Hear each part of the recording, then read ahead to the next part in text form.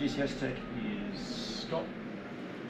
We have been here, in fact, for the last couple of weeks. We're here for Exercise Carlsbad, and the main intent of Exercise Carlsbad was to understand all the fundamental inputs to capability, so how to deploy, how to operate in a different location with the MQ-28 Ghost Bat.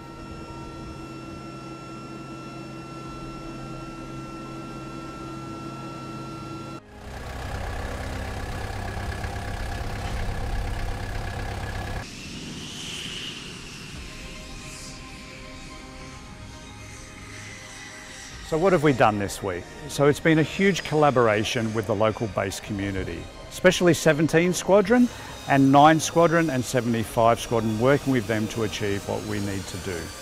We've then done a bunch of ground events, so engine runs, ground runs, some high-speed taxis on the airfield, just to confirm all our systems are in good working order.